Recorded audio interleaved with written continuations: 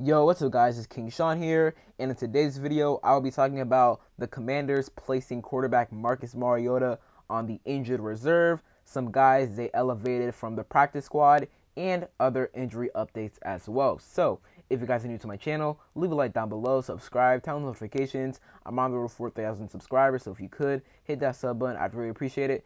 And with that out of the way, let's get straight into the video. Alright, so the season begins in less than 24 hours for the Commanders. I'm super excited. The first NFL Sundays tomorrow, man.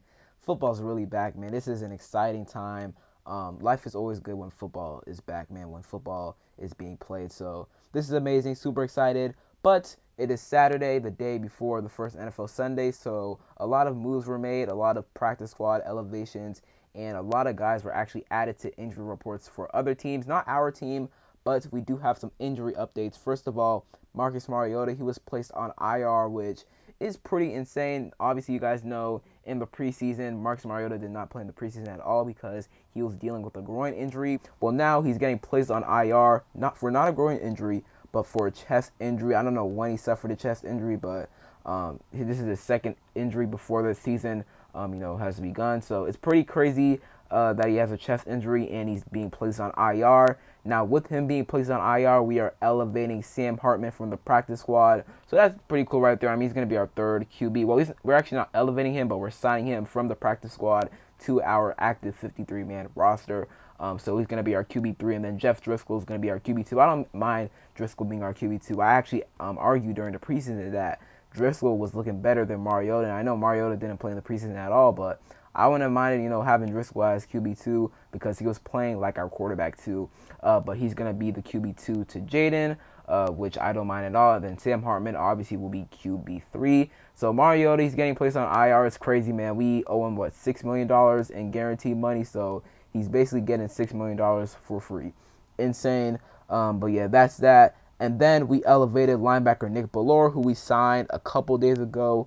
And then we elevated defensive tackle Sheldon Day as well, which pretty much tells you that Johnny Newton, he's probably not going to play. He's listed as doubtful, which means probably not going to play, which, makes sense.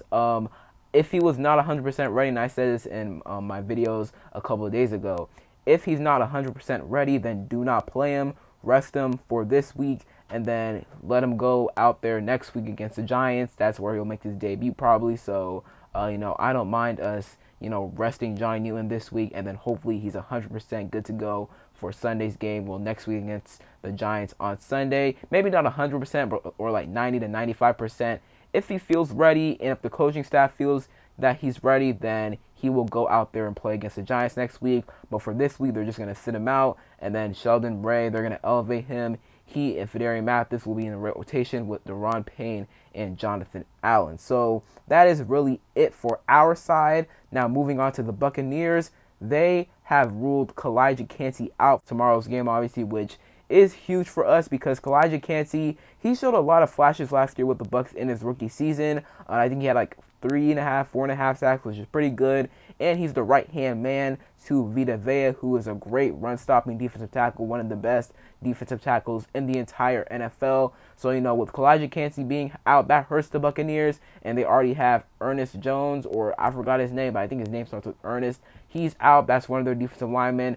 And then their other defensive lineman, Logan Hall, is also out for this week as well. So 3 of their defensive linemen are out this week, which is not great for the Buccaneers, but it's good for us because that's another guy we do not have to worry about. And the Buccaneers defensive line is really good in the run game. I mean, they're really good. They were probably the best team, actually not the best team, but one of the best teams at, stopping the run last year. Not so much in the pass game, but in the run game, they're really good at stopping the run, led by Vita Vea. Like I said, one of the best, run-stopping defensive tackles in the NFL and defensive tackles in period in the NFL. So, he's really good. But once again, losing Kalijah Kancey does hurt the Buccaneers because he was going to have a better season this year than last year. Little raw coming out, but he did show a lot of flashes last year. So, I think he's going to be really good this year. But he is out against us tomorrow, which is bad for the Buccaneers, like I said, but is really good for us. So we could run the ball on the Buccaneers. Like I said, one of the best run-stopping defensive lines in the NFL, but we have B-Rob, we have Eckler, we have Jaden Daniels,